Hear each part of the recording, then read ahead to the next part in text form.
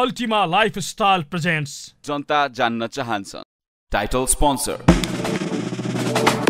Ultima Lifestyle Sponsored by गर्वैदेखि बलियो भूगर्भ cement LIC Nepal जीवन रहँदा पनि जीवन पश्चात पनि सुरक्षा करको साथ जीवन भरको स्तरीय प्लम्बिङको भरपर्दो नाम मार्बल टीका resort sweets and spa Pokhara.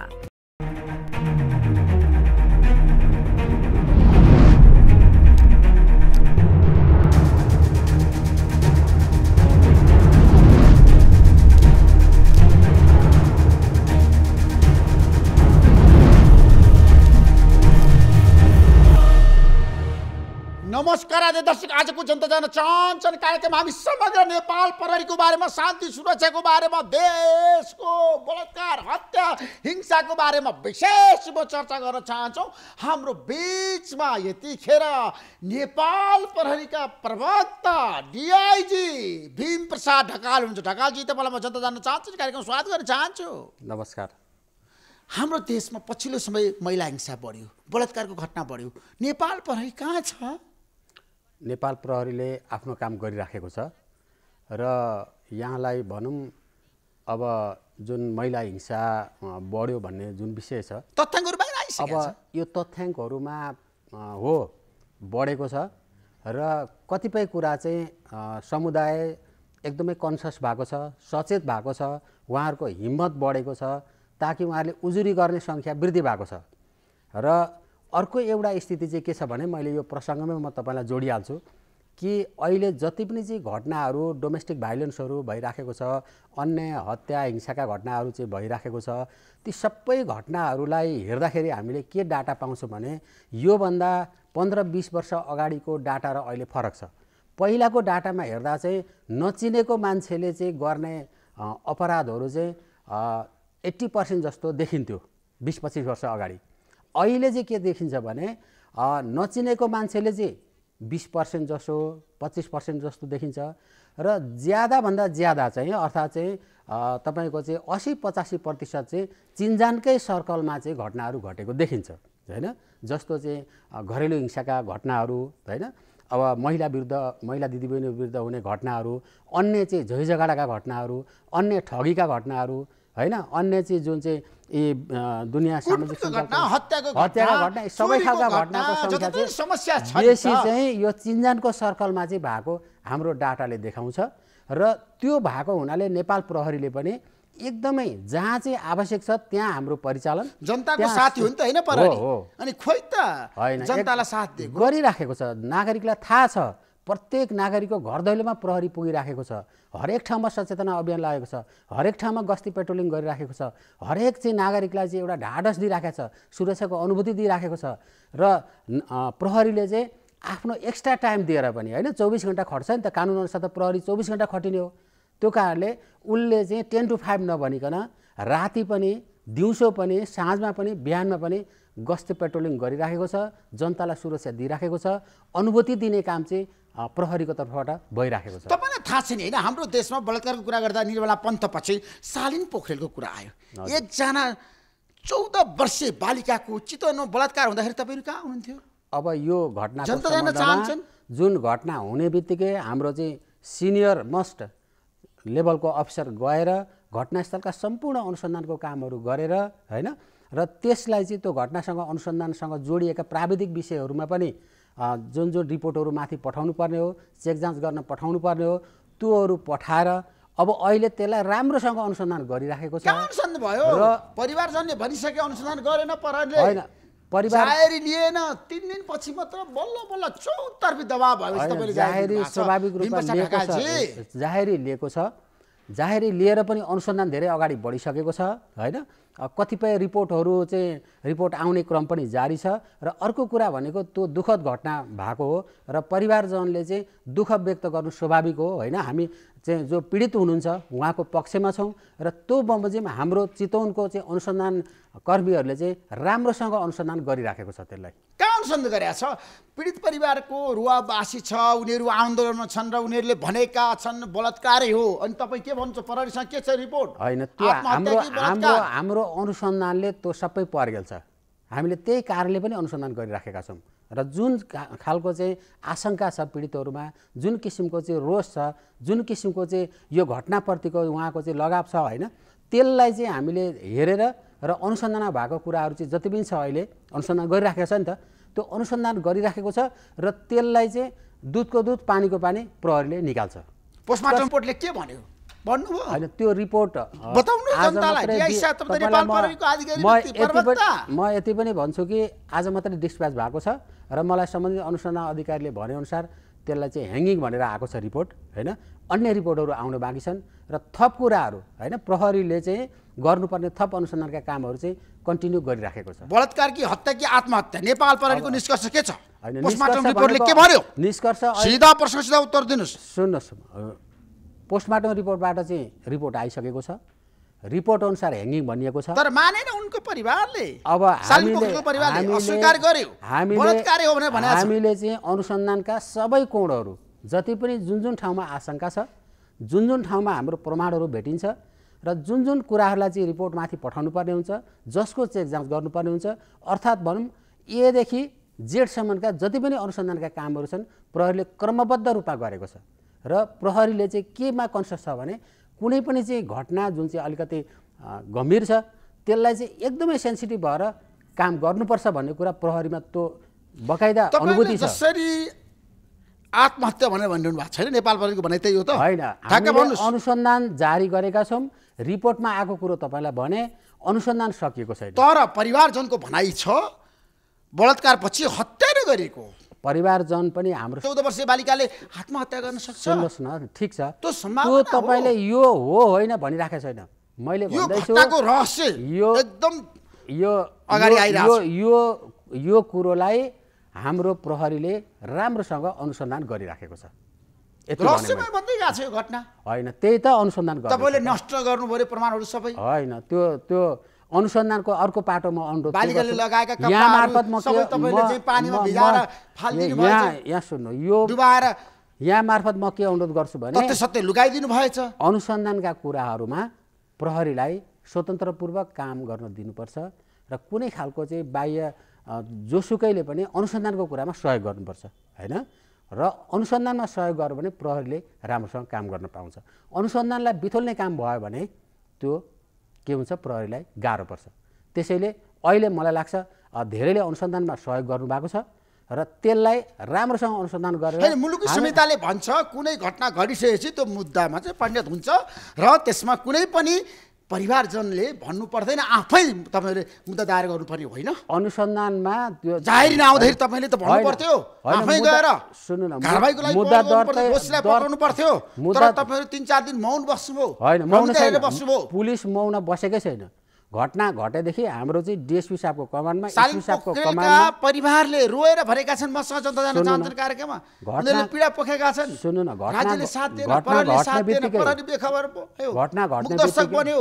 सुन्नु न, कुरो चाहिँ सुन्नु न, घटना घट्ने बित्तिकै हाम्रो त्यहाँको जिल्ला प्रमुख आफै पुगेको छ, सबै कुराहरू चाहिँ हेरेको छ र अनुसन्धानमा सुरुदेखि के कुरा चाहिँ ध्यान दिनुपर्छ मजाले अनुसन्धान गरेको छ र अनुसन्धान अहिले भइराखेको छ। तर सालिन पोखरी लगाएका कपडाहरू तपाईँले किन पानीमा डुबाउनु हो? होइन, त्यस्तो किन प्रमाणहरू नष्ट गर्नुभयो? त्यस्तो कुरा छैन होइन।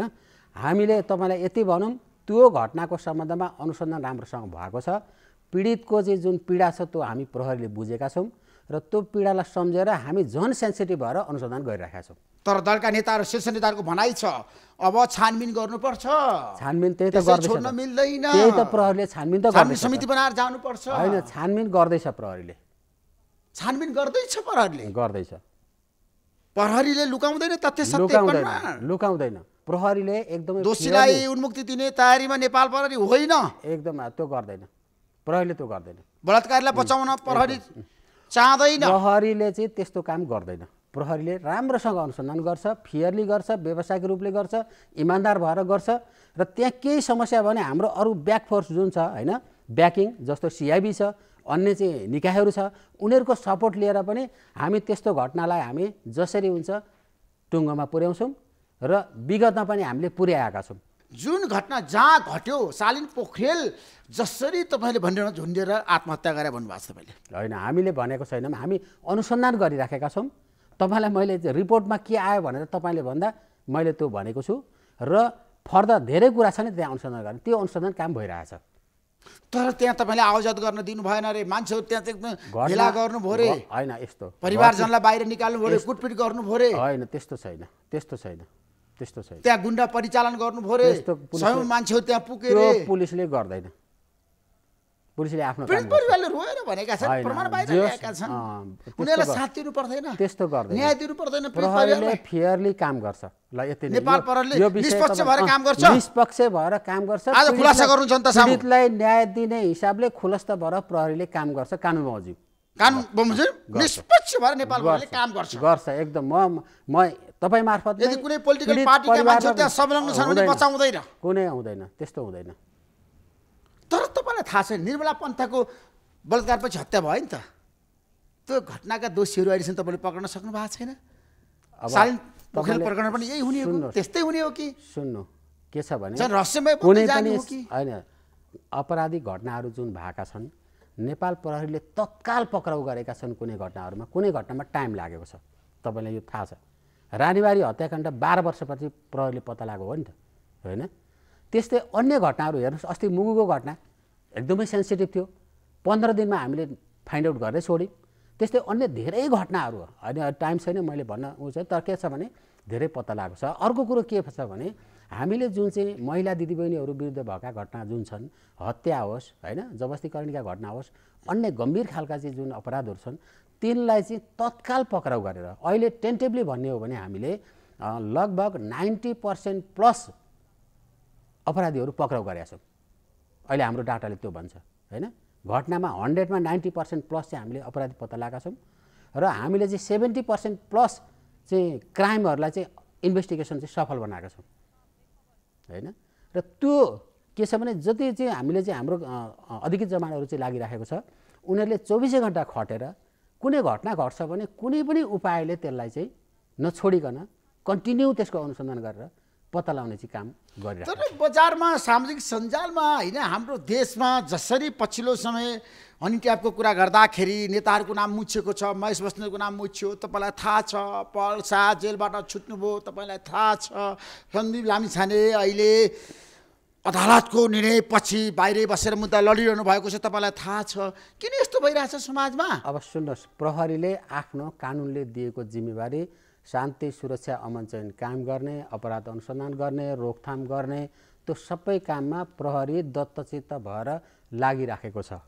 ल हनी ट्यापरहरूलाई तपाईँले कारबाही गर्न सक्नु भएन, कारबाही गर्नको लागि नेपाल प्रहरी सक्रिय भएन भन्ने आरोप छ। मैले भनिसकेँ चाहिँ घटनालाई अनुसन्धान गर्ने काम प्रहरीले गरिराखेको छ, प्रहरीले गरिराखेको छ। कृष्ण कणेलको बारेमा तपाईँको भनाइ के छ? अब सुन्नुहोस्, मैले समग्र तपाईँलाई भनिसकेँ, कुनै पनि घटनाको सम्बन्धमा प्रहरीले राम्रोसँग अनुसन्धान गरिराखेको छ। माकुरीको बारेमा के गर्नु मलाई बताउनुस्? जति पनि चाहिँ घटनाको सम्बन्धमा उजुरी आउँछ होइन, त्यो उजुरीलाई राम्रोसँग अनुसन्धान गर्ने काम प्रहरीले गरेको छ। उजुरीलाई राम्रोसँग अनुसन्धान गरेको छ प्रहरीले? छ एकदम। कसैलाई बचाउन त लागेको छैन नेपाल प्रहरी? प्रहरीले फेयरली काम गर्छ, व्यावसायिक भएर काम गर्छ। नेपाल प्रहरीमा तपाईँ प्रवक्ता भइसकेपछि तपाईँले चालेका कदमहरू के छन्? 1 2 3 प्रहरीलाई सक्षम बनाउन, सफल बनाउन। अब मैले चालेको भन्दा पनि म नेपाल प्रहरी सङ्गठनको एउटा के भने एउटा चाहिँ इमान्दार अफिसरको रूपमा काम गरिरहेको छु र मैले नै सबै गर्ने भन्ने कुरा हुँदैन। तर मैले मेरो ठाउँबाट फेयरली रूपमा होइन, अनुशासित भएर व्यावसायिक भएर मैले चाहिँ मेरो ठाउँमा राम्रो काम गर्नुपर्छ र म जस्तै सबै अफिसरहरूले आफूलाई राम्रो बनाउनमा राम्रो काम गरेर राम्रो रूपमा प्रस्तुत हुन लागिरहेको छन् सबै अफिसरहरू। र अहिलेको स्थितिमा चाहिँ नेपाल प्रहरीका जति पनि तलदेखि माथिसम्मका अफिसरहरू छन् उनीहरूले चाहिँ सकेसम्म आफ्नो तोकिएको जिम्मेवारी राम्रो गरौँ, इमान्दार भएर गरौँ, व्यावसायिक भएर गरौँ र नागरिकको पक्षमा गरौँ भनेर चाहिँ उहाँहरू सबै लागिरहेको छ।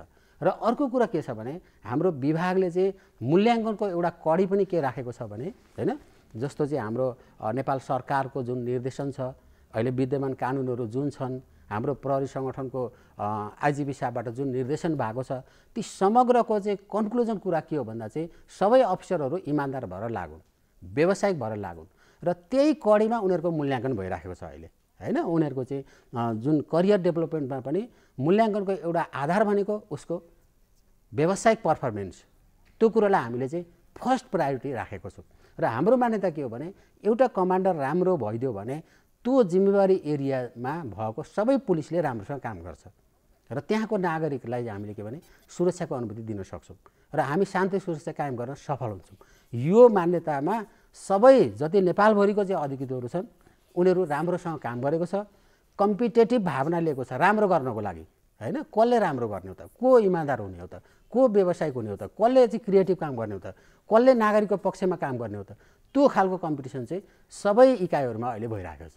बिमर्सा ढकालजी, अब समस्या छ, तपाईँ नेपाल प्रहरीको प्रवक्ताको नाताले मलाई के बताउनुहोस् भन्दाखेरि सामाजिक सञ्जाल दुरुपयोग भयो, त्यहाँ गलत समाचारहरू आइरहेछ, नेपाल प्रहरी मौन छ, किन दोषीलाई कारबाही गर्न सक्दैन? हामीले चाहिँ के छ भने अहिले जुन किन अनुगमन गर्नु सुन्नु अब जति पनि अब समय परिस्थिति अनुसार चाहिँ अहिले चाहिँ के भने चेन्जिङ एउटा स्थिति छ नि त हैन।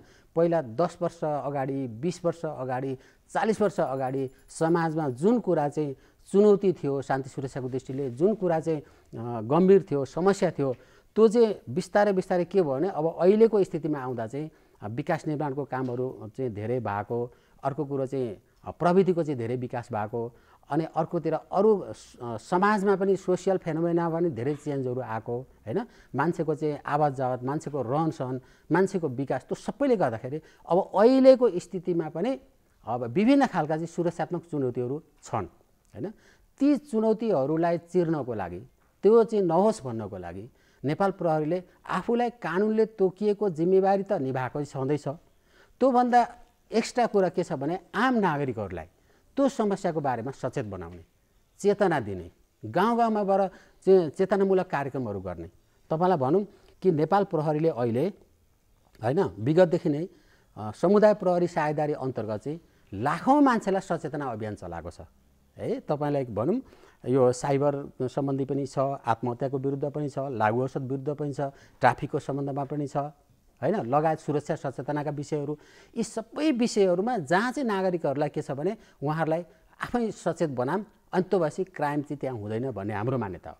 र अर्को कुरो चाहिँ इग्नोरेन्स अफ ल इज नो एक्सक्युज भन्छ कानुनमा हैन, अर्थात् कानुनको अज्ञानता चाहिँ क्षम्य हुँदैन भन्ने छ नि त। तर हामी चाहिँ कानुन जो अज्ञानी हुनुहुन्छ नागरिकहरू उहाँहरूलाई चाहिँ कानुन पनि सिकाइराखेका छौँ हैन। यो गर्यो भने अपराध हुन्छ, यो भयो भने पुलिसले पक्राउ गर्छ, त्यसकारण यो नगरौँ भनेर हामीले व्यापक रूपमा त्यो चलाएको छ। र अझ भनौँ हामीले साँच्चै भनौँ भने बिना बजेट पनि यी सचेतना अभियान चलाएको छ। जस्तो साइबर क्राइमको कुरा गर्दाखेरि नेपाल प्रहरी त्यसलाई रोकथाम र नियन्त्रणमा कति सफल भएको छ? अहिले हामीले यो 1-2 वर्षमा जुन बढेको छ नि यो हैन, यो केसहरू चाहिँ अहिले बढेको छ, आर्थिक अपराधहरूका चाहिँ घटनाहरू बढेको छ। अब यो साइबरको सम्बन्धमा यहाँलाई जानकारी छ 75 सालतिर हामीले साइबर ब्युरो स्थापना गऱ्यौँ हैन। त्यो घटना बढेको हुनाले अनि ब्युरो पछाडि ब्युरोले मात्रै भ्याएन भनेर अहिले हाम्रो चाहिँ सरकारकै निर्णय अनुसार चाहिँ हामीले के गर्यौँ, जिल्ला जिल्लामा पनि साइबर डेस्क चाहिँ अहिले चाहिँ गठन गरेको छ, ताकि त्यहाँको नागरिकले त्यही उजुरी दिन सहज होस् भनेर। र त्यसको अतिरिक्त अघि नै मैले भने सचेतनाका अभियानका कार्यक्रमहरू चाहिँ प्रत्येक युनिटले चलाइराखेको छ सबै ठाउँमा गएर हैन, ताकि नागरिकलाई पनि के छ भने हाम्रो यो प्रयासले गर्दा नागरिक पनि सचेत हुनुभएको छ हैन। कसरी चाहिँ हामी चाहिँ यो प्रविधिलाई चाहिँ प्रयोग गर्ने हो, प्रविधिलाई कसरी आफ्नो हितको लागि मात्रै प्रयोग गर्ने हो हैन, प्रविधिलाई कसरी प्रयोग गर्यो भने चाहिँ आफूलाई नोक्सान हुन्छ, त्यसमा सचेत पनि हुँदै जानुभएको छ। र अर्को कुरा चाहिँ हामीले स्थानीय सरकारसँग समन्वय गरेर हैन, स्थानीय जनप्रतिनिधिसँग, प्रदेश सरकारसँग, हाम्रो लोकल चाहिँ प्रदेश लेभलको कार्यालयले, जिल्ला लेभलको कार्यालयले, इलाका लेभलको कार्यालयले त्यहाँको जनप्रतिनिधिसँग पनि समन्वय गरेर त्यो कामहरू गरिराखेको छ। र प्लस सरकारबाट पनि र विभागबाट पनि अहिले देखिएका अपराधिक चुनौतीहरूलाई सामना गर्नको लागि चाहिँ भरमग्दुर हैन हामीलाई जुन सपोर्ट हुने कुरा छ, हामीलाई जुन किसिमको चाहिँ प्रेरणा दिने कुरा छ, जुन किसिमको निर्देशन दिने कुराहरू छ, त्यो पनि भइराखेको छ। र हाम्रा सबै युनिटहरूले यो अहिले सुरक्षामा अपराधमा देखिएका साइबर ब्युरोमा प्रत्येक दिन छ नि उजुरी दिनेहरूको संख्या त व्यापक रूपमा बढ्या छ, 150 संख्यामै आएको हुन्छ हैन। अब तिनलाई चाहिँ त्यहाँको चाहिँ अधिकृत जवानहरूले चाहिँ एकदमै राम्रोसँग चाहिँ खेलाइराखेको हुन्छ। र प्लस मैले अघि नै भने नि 77 जिल्लामा चाहिँ हाम्रो चाहिँ त्यो सामाजिक सञ्जाललाई मान्छेले दुरुपयोग गरेको छ भन्ने नेपाल प्रहरीको निष्कर्ष हो हैन। त्यसलाई चाहिँ उपयोग पनि भएको छ त्यसबाट धेरै कुराहरू चाहिँ जानकारी पनि भएको छ हैन त, धेरै चाहिँ ज्ञानका कुराहरू पनि छ। त त्यसलाई चाहिँ सदुपयोग गरौँ भन्ने हाम्रो अपिल हो। तर आन्दोलन भइरहेछ काठमाडौँमा नेपाल प्रहरीको कुरा गर्दाखेरि यसले सफलता प्राप्त गर्न सकेन, शान्ति सुरक्षा दिन सकेन भन्नेहरू पनि त्यत्तिकै छ। होइन, त्यो गलत हो। नेपाल प्रहरी अझ यहाँलाई मुटरबाज पीडितहरूको समस्या अहिले छ, हाम्रो तपाईहरुले उनीहरूलाई न्याय दिन सक्नु भएन। उनीहरू चिसोमा पनि नखाइकन बसिराखेका छन्। यस्तो छ, त्यहाँ पिउने पानी छैन, धेरैको भनाइ छ। सोसाइटीमा चाहिँ एउटा के छ भने अहिले आन्दोलनमा आछन् उनीहरू। अहिले जुन चाहिँ समय परिस्थिति अनुसार चाहिँ विभिन्न खालका समस्याहरू आइराखेका छन्।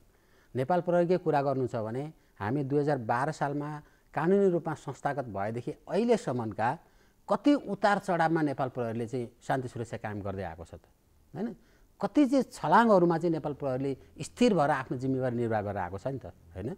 र अहिले जुन चाहिँ आएका कुराहरूलाई पनि हामीले चाहिँ एकदमै भयङ्कर भनेर भनेका छैनौँ। हामी के छ भने हामी केमा चाहिँ हामी विश्वस्त छौँ भने सिचुएसन हामीले रिड गरेका छौँ, इन्फर्मेसनहरू लिएका छौँ र जनताका कतिपय मागहरूको सम्बन्धमा त्यो पनि हामीले बुझेका छौँ र त्यहाँ चाहिँ सुरक्षा दिने हो, शान्ति र अमन चाहिँ कायम गर्ने हो हैन। जो चाहिँ नागरिकहरू चाहिँ हुनुहुन्छ उहाँहरूलाई सुरक्षा दिने मुख्य कर्तव्य हाम्रो हो र उहाँका मागहरूको सम्बन्धमा सरकारलाई उहाँहरूले चाहिँ जानकारी पनि गर्नुभएको छ। सरकार पनि पोजिटिभली वार्ताहरू भइराखेका छन् हैन त। सरकारले धेरै मागहरू पुरा पनि गरेको छ, कतिपय बाँकी कुरालाई पनि सरकारले सकारात्मक रूपमा लिएको छ। यहाँलाई थाहा छ दिनैपिछे जस्तो चाहिँ वार्ताहरू भइराखेको छ र त्यसकारणले ठुलो समस्यामा छ।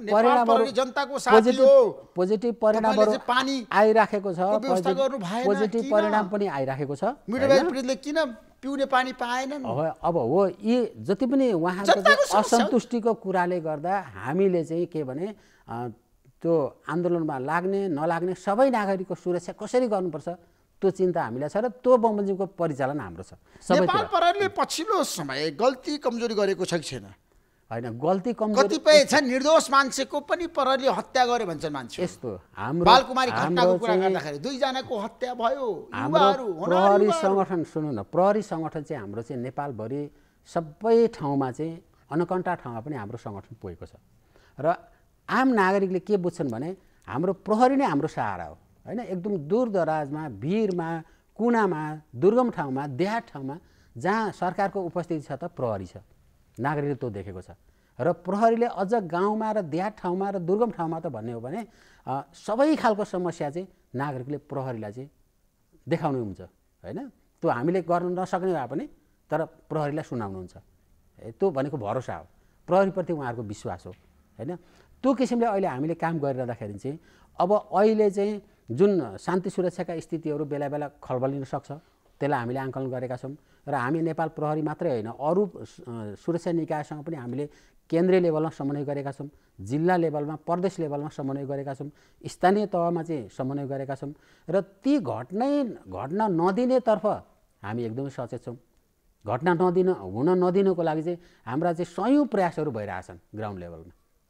एउटा मात्रै होइन हैन, किनभने नागरिकका घर दैलो गर्ने, उहाँहरूलाई चाहिँ सचेत बनाउने, यस्तो गर्नु हुँदैन भन्ने, यदि चाहिँ उहाँहरूले गर्न आँट्नु भने त्यसलाई चाहिँ रोक्ने, भइहाल्यो भने त्यसलाई चाहिँ अनुसन्धान गर्ने, अनि जो पीडित छ उहाँलाई चाहिँ न्याय दिलाउने, जो पीडक छ त्यसलाई चाहिँ कानुनी दायरामा ल्याउने, यी सयौँ कामहरू हामीले गरेका छौँ। यहाँलाई भनौँ हामीले मुख्य कामको अतिरिक्त हामीले 2-4 वर्ष अगाडि एउटा चाहिँ सर्वे पनि गरेका थियौँ। नेपाल प्रहरीले जम्मा 1023 थरीका काम गर्दो रहेछ क्या दैनिक रूपमा हेर्दाखेरि। भनेपछि ती काम त कतिपय हाम्रो कानुनले दिएका तर अरू कानुनले दिएका पनि प्रहरीसँग अपेक्षा गरे हुन्छ नागरिकले, त्यो हामीले बुझेका छौँ। त्यो भाउ चाहिँ हामीले चाहिँ तर नेपाल प्रहरी भनेको जनतामा भिएको सङ्गठन हो नि त, जनताको लागि काम गर्ने, जनताको शान्ति सुरक्षाको लागि काम गर्ने संस्था हो नि त। तर कतिपय समय प्रहरीले हचुवाको भरमा गोली चलाउँछ भन्छ नि मान्छेहरू। अब यस्तो हुन्छ, अघि मैले जोड्दै तत्कालै एक्सन गर्छ, विभिन्न विकल्पहरू प्रयोग नगरिकन हाम्रो अहिले 79,000 गोलीको प्रयोग गर्ने। हाम्रो प्रहरीमा 79,724 जनशक्ति छ अहिले करेन्ट, 2660 वटा युनिट छन् नेपालभरिमा हैन। अब ती सबैलाई हाम्रो चाहिँ सङ्गठनको उद्देश्य अनुसार कानुनले दिएको चाहिँ जुन चाहिँ म्यान्डेट अनुसार परिचालन भइराखेको छ र त्यो जनशक्तिलाई हामीले तालिम पनि दिएर चाहिँ परिचालन गरेको छौँ। र कतिपय अवस्थामा परिस्थितिले कतिपय ठाउँमा मिस्टेक हुनसक्छ, गल्ती हुनसक्छ हैन। गल्ती नै नभएको त अब त्यो काहीँ पनि हुँदैन। तर त्यो गल्तीलाई करेक्सन गर्ने मेकानिजम पनि हामीसँग छ हैन। गल्ती कसैले गर्छ भने त्यसलाई कानुनबमोजिम कारबाही गर्ने, विभागीय कारबाही गर्ने, त्यो कुरा ऐन कानुनमै लेखेको छ, नियमावलीमा लेखेको छ। अलि ठुलै घटना हो भने त्यसलाई चाहिँ छुट्टै समिति बनाएर चाहिँ अनुसन्धान गर्ने, त्यसको चाहिँ प्रतिवेदन लिने, प्रतिवेदनलाई चाहिँ त्यसलाई चाहिँ कार्यान्वयन गर्ने। यी सबै के को लागि भन्दा प्रहरीले जाँदै काहीँ मिस्टेक भयो भने त्यो करेक्सन गरेर पोजिटिभ वेमा अगाडि बढौँ भन्ने सेन्समा त्यो कामहरू भइरहेको छ। र त्यही भएर पनि विगतभन्दा प्रहरी चाहिँ एकदमै राम्रो काम गर्दै आएको छ, अनुसन्धानमा सफल हुँदै गएको छ। शान्ति सुरक्षाका जस्तोसुकै क्रिटिकल कुराहरूमा पनि प्रहरीले राम्रो गरिआएको छ। त्यसो भए नेपाल प्रहरीले राम्रो काम गरेको छ भनेर डिआइजी भीमप्रसाद ढकालको जुन जिकिर आइरहँदाखेरि, प्रस्तुत गरिरहँदाखेरि नेपाल प्रहरीले जनताको लागि काम गरेको छ त? जनताको सुरक्षाको व्यवस्थापनमा सफल भएको छ त? मजाले छ। यहाँले तस्करी रोक्न नेपाल प्रहरी सफल भएको छ हैन? प्रहरी लागिरहेको छ। देशमा तस्करीको घटना भइरहेछ जताततै हैन। त्यो कामलाई नेपाल प्रहरीले पनि र अरू निकायले पनि त्यसको जिम्मेवारी छ सबैको हैन। र हाम्रो जिम्मेवारीको हकमा हामीले अरू निकायसँग पनि समन्वय गरेर त्यसलाई रोक्ने प्रयास गरेका छौँ, रोकेका छौँ। करोडौँ अरबौँको चाहिँ मालसामान बुझाएका छौँ हामीले पक्राउ गरेर, तस्करहरूलाई हामीले समाएका छौँ। बोर्डरको सेक्युरिटीलाई चाहिँ हामीले चाहिँ अरू निकायसँग पनि समन्वय गरेर राम्रो गरिराखेका छौँ। र अन्यत्र पनि अहिले चाहिँ तस्करीकै कुरामा पनि अब हाम्रो चाहिँ मूल्याङ्कनको अर्को आधार यो पनि हो कि कसले कति तस्करी कन्ट्रोल गर्न सक्छ त, कुन युनिटले, कुन अफिसरले, त्यसलाई पनि हामीले आधार बनाएका छौँ। भनेको मतलब चाहे तस्करी होस्, चाहे लागु औषध होस्, चाहे चाहिँ हत्या होस्, चाहे जबरजस्ती होस्, चाहे अन्य खालका जुनसुकै खालका अपराधहरू हुन गर्न नदिनको लागि हाम्रो चाहिँ के भने प्रोएक्टिभ रूपमा पनि प्रहरी परिचालन भइराखेको छ।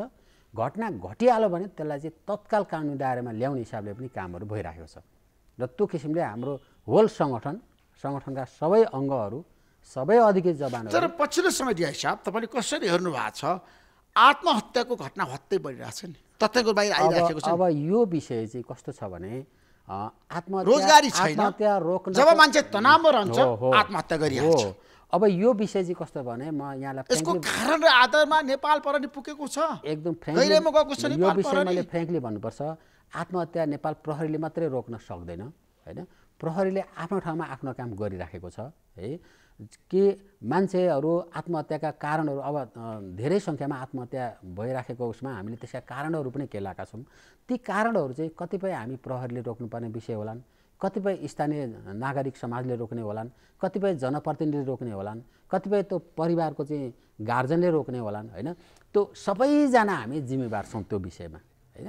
अब कतिपय त्यो किसिमको फ्रस्ट्रेसन भइराखेको मान्छेहरूलाई चाहिँ परामर्श दिने कुराहरू आउलान् भनेपछि यो चाहिँ ग्रास रुटमा यो विषयमा हामी गम्भीर हुनै पर्ने चाहिँ देखिएको छ। र त्यसको लागि चाहिँ प्रहरी मात्रै होइन, नागरिक समाज, जनप्रतिनिधि हैन, त्यहाँका चाहिँ जति पनि चाहिँ समाजमा भएका सबै पक्षले यसमा चाहिँ गम्भीरतापूर्वक लाग्नुपर्ने हुन्छ। र जो चाहिँ त्यस्तो खालको छ भने त्यो ठाउँ पहिचान गरेर, जस्तो आत्महत्या रोक्नको लागि विभिन्न सङ्घ संस्था पनि लाग्नु भएको छ नि त, उहाँलाई पनि म अनुरोध गर्छु कि कुन ठाउँ हो त त्यो पहिचान गर्नु पर्यो, व्यक्ति पहिचान गर्नु पर्यो र उहाँहरूलाई काउन्सिलिङ गर्ने हैन। उहाँहरूलाई चाहिँ के उपायले हुन्छ त्यो मनस्थितिबाट चाहिँ डाइभर्ट गर्ने, त्यो कुरामा चाहिँ हामी माइन्युटली लाग्नुपर्ने हुन्छ। र अर्को भनेको उहाँहरूलाई जुन कारणले भनौँ न, अहिले आर्थिक कारणले हुनसक्छ हैन, सम्बन्धको कारणले हुनसक्छ, दुईजनाको अन्य चाहिँ टेन्सनको कारणले हुनसक्छ, यी सबै कुरा केलाउनु। आर्थिक अभावको कारणले पनि आत्महत्या बढिरहेछ नि। जसमा पैसा छैन, के खाने, कहाँ बस्ने, रोजगारी छैन, विदेशमा जाने समस्या हो। अब यी थुप्रै कुराहरू छन् हैन, थुप्रै कुरा छन्, थुप्रै निकायसँग रिलेटेड छन् हैन। समाजमा भएका थुप्रै अवयवहरू छन्, भएको पैसा पनि मान्छेहरूले लुटेर खाइसके हो। अब यसलाई चाहिँ हामीले लुटेराहरू पनि जताततै छन्। कसैले आफ्नो ज्यानलाई चाहिँ आत्महत्यामा परिणत गर्न चाहिँ नदिनको लागि चाहिँ हामी समाज भयो हैन, हाम्रो जनप्रतिनिधि भयो, हामी सरकारी निकाय भयो, अन्य सङ्घ संस्था भयो, यसमा चाहिँ अलिक गम्भीर हुनै पर्ने हुन्छ।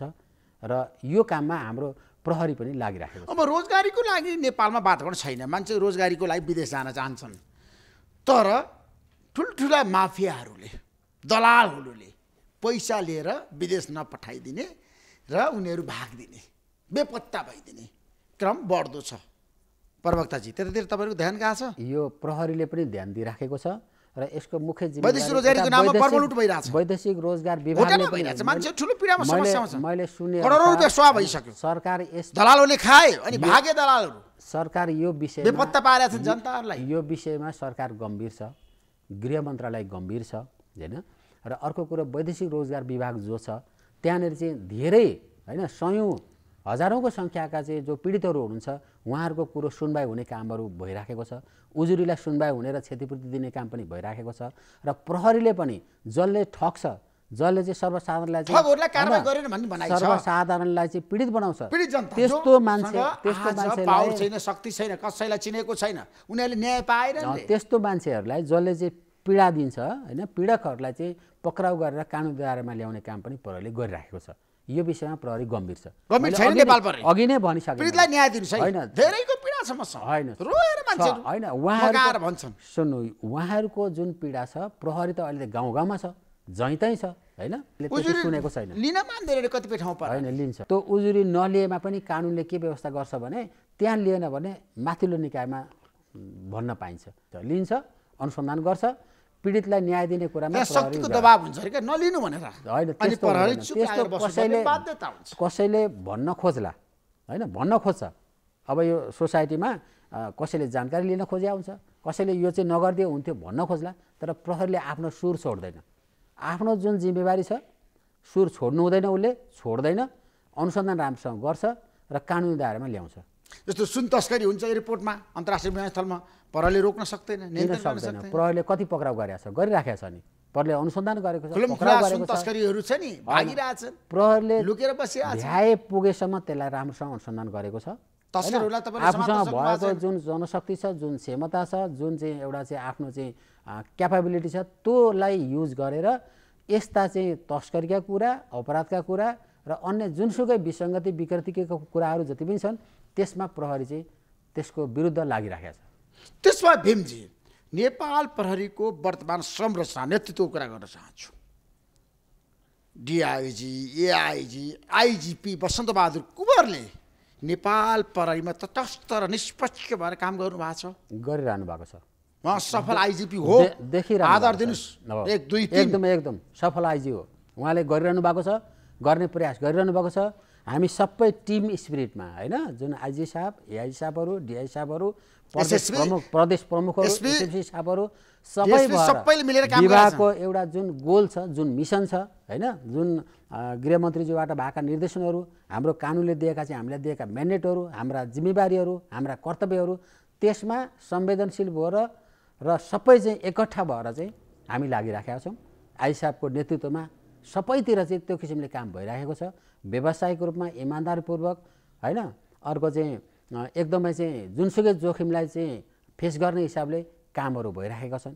अब हुँदाहुँदै कतिपय अवस्थामा कमी कमजोरी हुनसक्छ, तर त्यसलाई पनि करेक्सन गरेर कसरी राम्रो बनाउन सक्छ। त्यसो आइजिपी वसन्तबहादुर कुँवरले राम्रो काम गर्नुभएको छ, राम्रो गर्नुभएको छ। सफल आइजिपी भन्ने आधार दिनुस्, कसरी एकदम देखिरहनु भएको छ। त जनताको मन जित्नु पर्यो, शान्ति सुरक्षाको प्राथमिकता दिनु पर्यो, अपराध रोकथामका कुरा गर्नुस्, अपराध रोकथाम र नियन्त्रणमा सफल हो, यस्तो शान्ति सुरक्षा मेन्टेन गर्ने कुराहरू। अपराधको घटना त बढिरहेछ त हैन, अपराध सके भइरहेछ त घटना। नेपाल प्रहरीले यतिसम्म नरोकेको थियो भने अझ बढ्थ्यो होला नि त, अझ बढ्थ्यो होला नि हैन।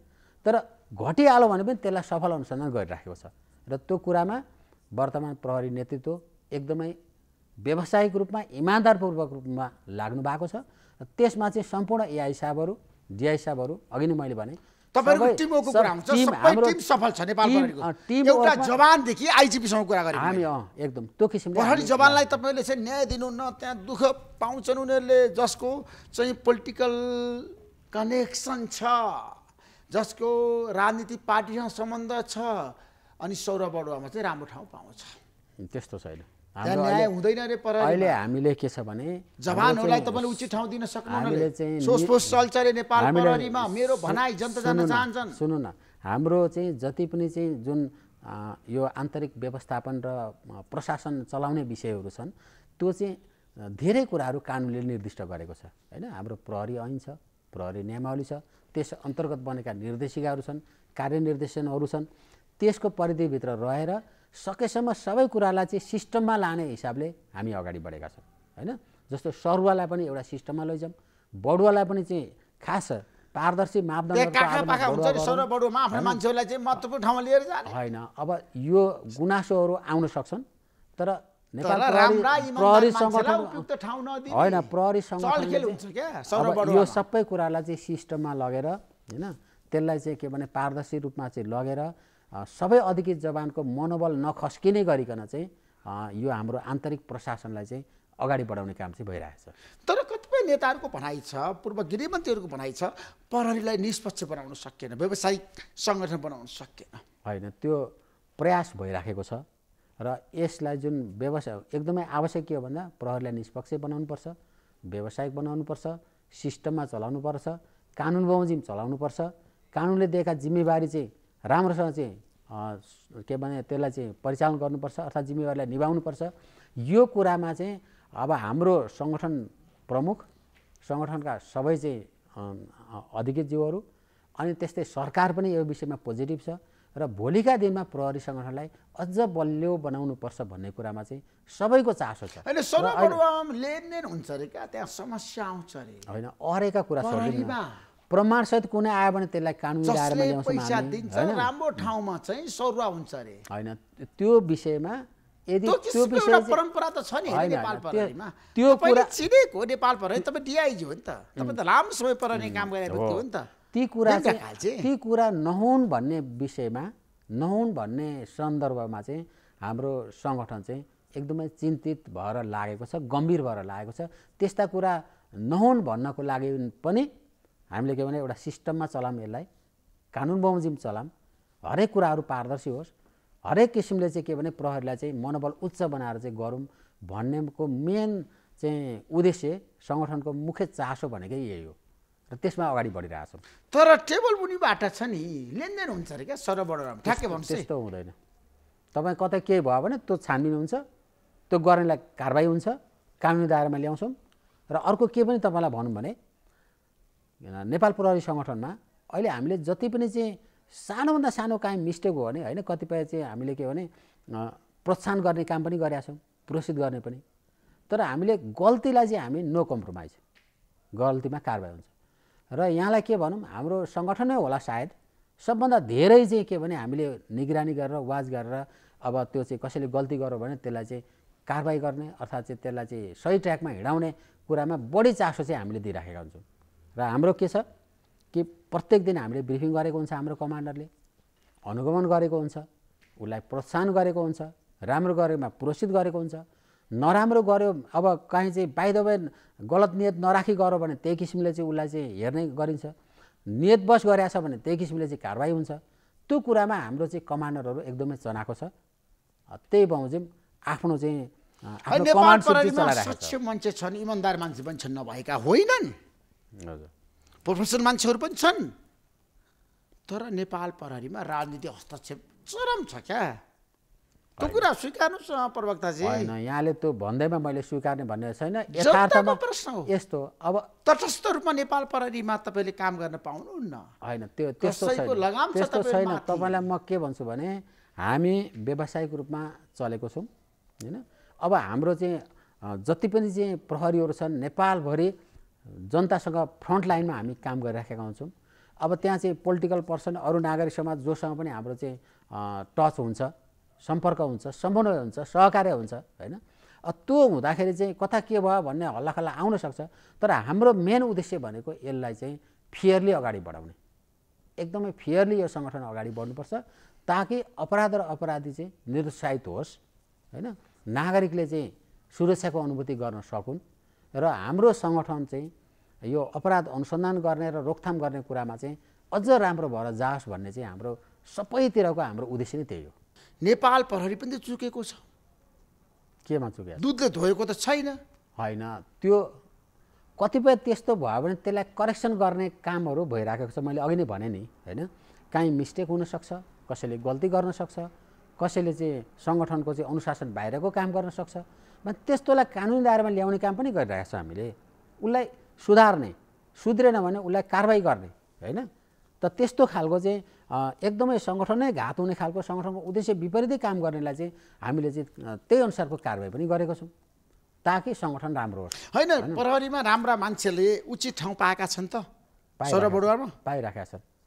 आइजिपीको मान्छेले मात्रै राम्रो ठाउँ पाउँछ होइन राम्रो ठाउँ केलाई भन्ने अब हाम्रो जहाँ बुझाइमा ठुला चलखेल हुन्छ चलखेल किन गर्ने आर्थिक कारोबार हुन्छ किन कारोबार गर्ने हामीले हाम्रो काम गर्ने होइन हाम्रो काम प्रभावमा प्रहरी पर्छ जहीँ नेपालभित्र जहीँ खटिए पनि त्यहाँ नागरिकको पक्षमा नागरिकको शान्ति सुरक्षाको लागि काम गर्ने हो। जतिसुकै दुर्गमा गए पनि त्यहाँ काम गर्न थालेपछि प्रहरीले त्यहाँका नागरिकलाई चाहिँ सुरक्षा अनुभूति दिने हो होइन। त्यसैले चाहिँ नेपालभित्र जहीँ पनि हामी चाहिँ के भने जहीँ खटाए पनि गएर काम गर्ने हो नि त। त्यसैले हामीले त्यो चाहिँ राम्रो ठाउँ नराम्रो ठाउँ भन्ने कुरा भन्दा पनि जहाँ खटिन्छ हाम्रो धेरै अफसरहरू के छ खटिएको ठाउँमा कामै छैन भन्ने ठाउँमा पनि उनीहरूले राम्रो काम गरेर देखाएको छ। त्यो हुनुपर्छ भन्ने हाम्रो मान्यता हो। तर तपाईँ कर्णाली प्रदेशमा पनि बसेर आउनुभयो। हजुर कर्णाली प्रदेशमा पनि समस्या छ नि छ ठुलो समस्या छ त्यहाँ जनताहरू पीडामा छन्।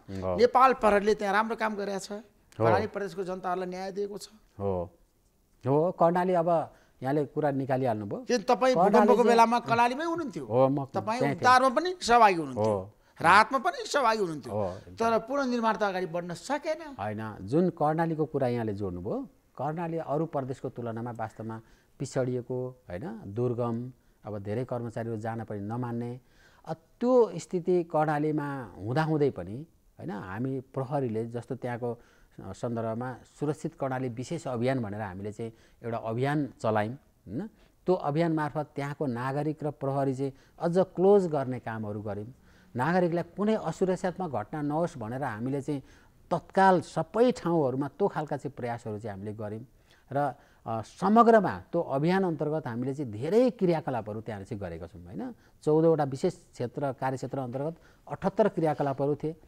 त्यो मार्फत चाहिँ अहिले पनि त्यो चालु भइरहेको छ होइन। नागरिकको घर दैलोमा पुलिस पुगेको छ नागरिकलाई सुरक्षा अनुभूति दिइरहेको छ। भूकम्पको कुरामा पनि अब जुन दुःखद घटना भयो त्यसमा चाहिँ सबैभन्दा चाँडो हामीले उद्धारको कामहरू गऱ्यौँ र नागरिकहरूलाई चाहिँ के भने कसरी बचाउन सकिन्छ त्यसमा चाहिँ हाम्रो अधिकृत जवानहरू चाहिँ लाग्नुभयो होइन।